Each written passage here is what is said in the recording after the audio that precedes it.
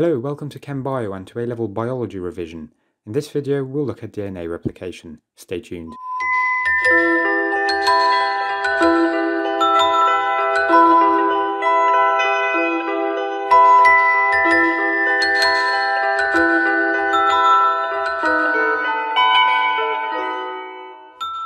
So in the last video we started looking at nucleic acids and the differences between DNA and RNA in terms of structure.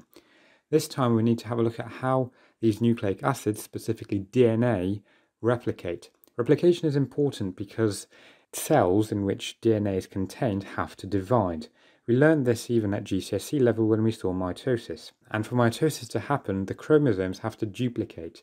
This duplication cannot happen if DNA doesn't replicate, because DNA is the component of chromosomes. So the DNA has to replicate, and this happens at a very specific stage during the cell cycle, and that is a topic for later videos.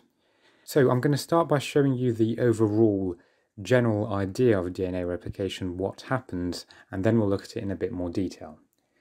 So here is our DNA molecule that is subject to replication. As you can see, it's all wound up in this specific double helix shape, and this isn't really helpful. Nothing can really happen to the DNA molecule while it's so tightly wound up. So the first stage in DNA replication is the unwinding or unraveling of the DNA molecule. For this to happen, the hydrogen bonds between the bases, remember in the previous video we saw that the nitrogenous bases are joined together by hydrogen bonds. So these bonds have to be broken, and the two DNA strands can therefore unwind. This happens with the aid of a specific enzyme called DNA helicase.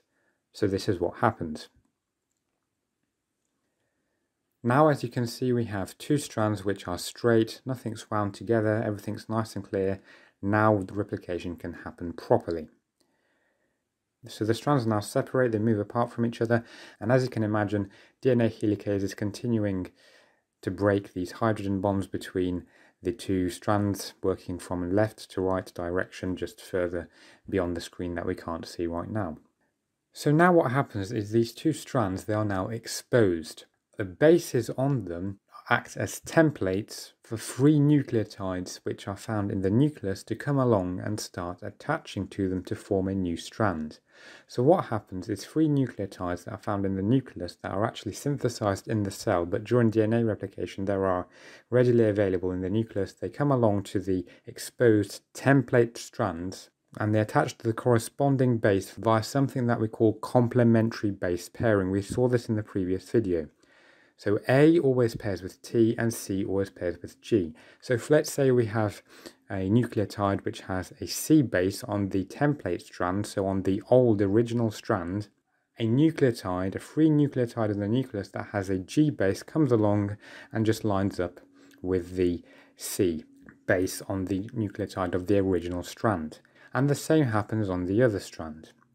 But we have a problem here. These nucleotides, they're all separated, they're not attached together. So we need to reform these phosphodiester bonds. That is done with the aid of an enzyme called DNA polymerase. So here is DNA polymerase, it comes along and it catalyzes the formation of these phosphodiester bonds. The same happens on the other strand, however in the opposite direction, and you'll see why in just a moment. The hydrogen bonds reform, and now we have two molecules of DNA.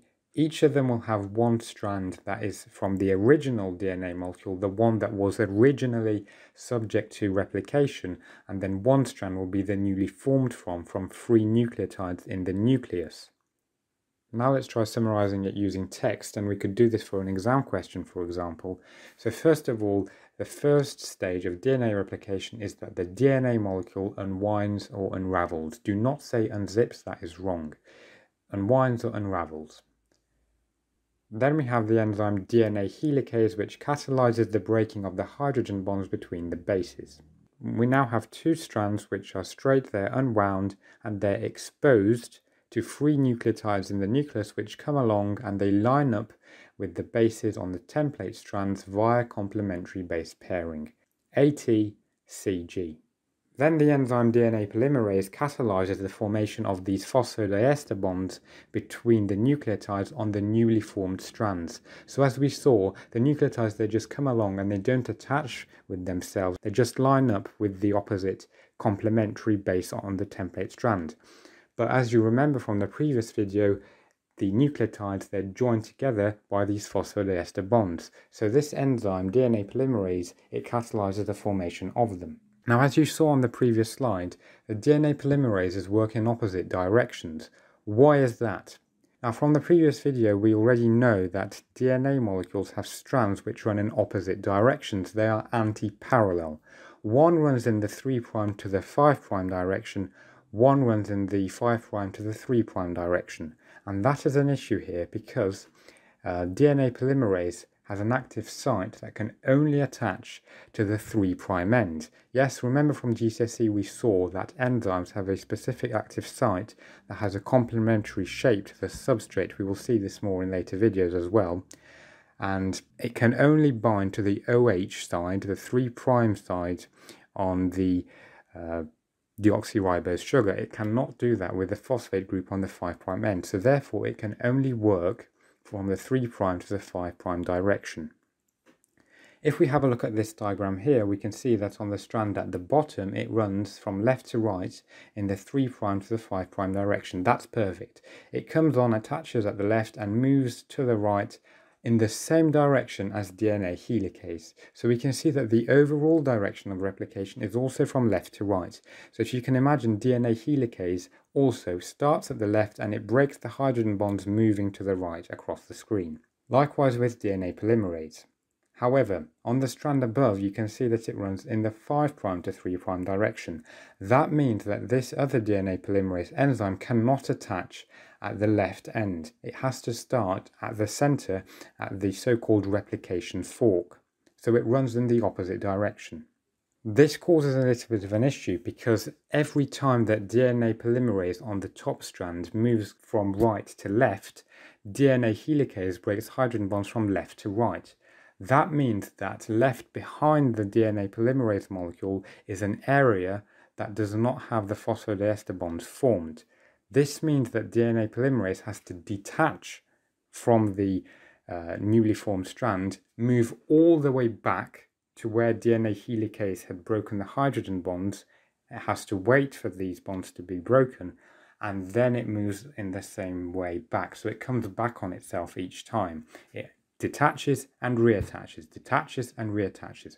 And because it has to do this, the DNA replication on that side of the fork, on that side of the replication fork, takes place a bit slower. And therefore we say that this strand is the lagging strand. The strand below, where DNA polymerase works in the same direction as DNA helicase, that is called the leading strand. It takes place faster. There's no need for DNA polymerase to detach and reattach. There is a need, however, for this to happen on the other strand. Now, as a result of this periodic detaching and reattaching, DNA is replicated in sections. This leaves behind these fragments on the lagging strand, which are referred to as Okazaki fragments, in the name of the Japanese scientists who originally discovered this. And to finish off DNA replication, we have another enzyme called DNA ligase, and it catalyzes the joining of these Okazaki fragments together so that we have one full integral strand being formed, so that we have two new DNA molecules. So this is basically DNA replication in a nutshell. This is another image of the DNA replication fork. That's what we generally refer to this as, and I strongly recommend that you try to learn this image so that maybe in an exam you can sketch a diagram that might help you gain a few marks. Even if you're happy with what this diagram shows, it really does aid your understanding with DNA replication. So once again, as you can see, we have DNA helicase, which breaks the hydrogen bonds on the original strand of DNA. That DNA molecule needs to have its hydrogen bonds broken.